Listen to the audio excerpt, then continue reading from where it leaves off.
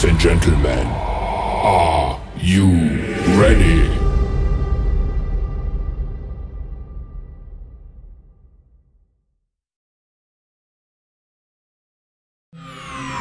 Ladies and gentlemen, the show starts in 3, 2, 1, go.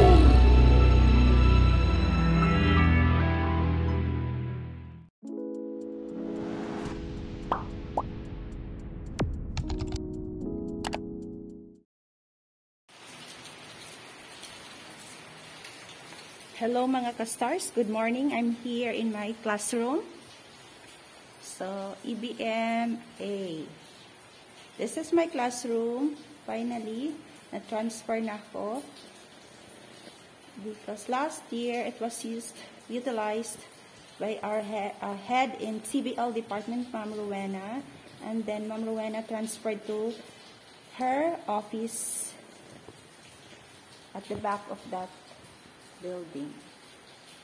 Okay, so now we are going to I'm going to show you the output of my contemporary CPAR, Philippine Arts from the Region subjects. So the task is they are going to make a recycled bottle and make it as a PET bottle. Okay, so we are going to check. So far, at this moment, ito pa lang yung mga bata na nag-submit. So, I put it by section. So, this is the output of UMS A. Okay? Kunti pang nag-submit sila yung online. Some of the students sent their output through online. We have our Google Classroom.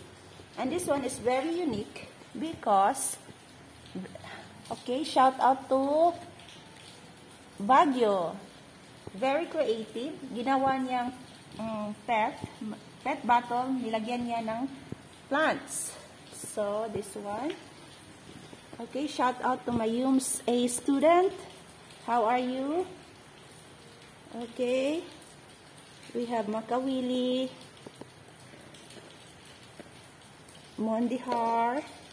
Okay, this one is also cute, elephant. Okay, this one is owned by my hello pa. Owned by Pailnar. Okay, shout out Pailnar. This is also cute. Ginawa niyang turtle. Okay, elephant ito, kaso nawala yung head. Okay. So next is, we have here UMS C. Wala pang UMS B. So, this is also unique. Ginawa niyang pencil case. Out of recycled bottle. Pencil case. Shout out to Resela, Katambakan, and Balaydo. And this one, this is the output of my advisory, EBM, grade 12. So, parang most of the PET bottle looks like pig. Okay? So, ito yung pinakamalaki sa lahat. This one. Shout out to si Viles. Okay? So, imagine, no? Some of the bottles, recycled bottles, makikita lang natin sa, sa iba't ibang bahagi ng ating kapaligiran, surroundings. Even sa beach, marami, no? So, we can use that one. We can recycle that one into this. Or you can use that just like this. Put plants. Okay. Next, we have here the small C.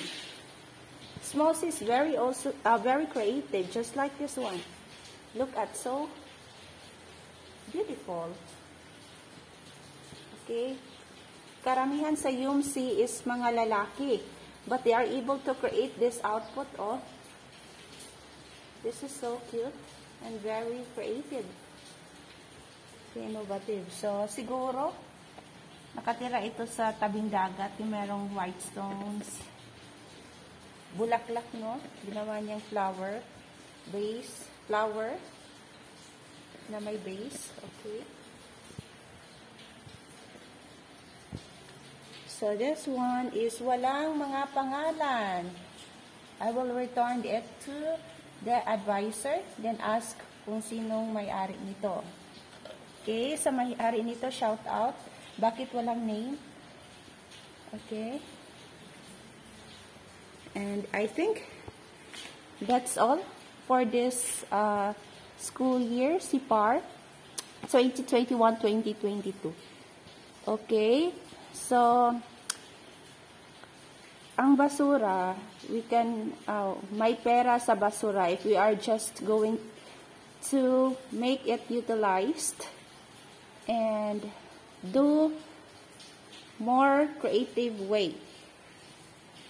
So, tama ang sinabi nila, may pera sa basura. Okay? In this time of pandemic, we are going to make this productive and innovative. Okay? I hope you like it.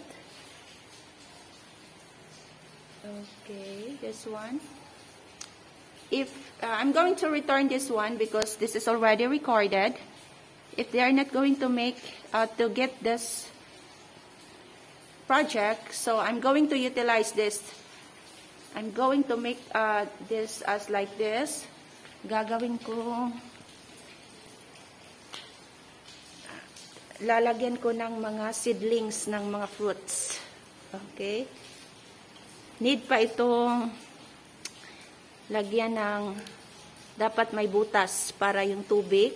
Every time I'm going to put water, so merong kalalabasan yung tubig. Okay? So this is the output once again. This is already recorded. Okay. Thank you. Maybach.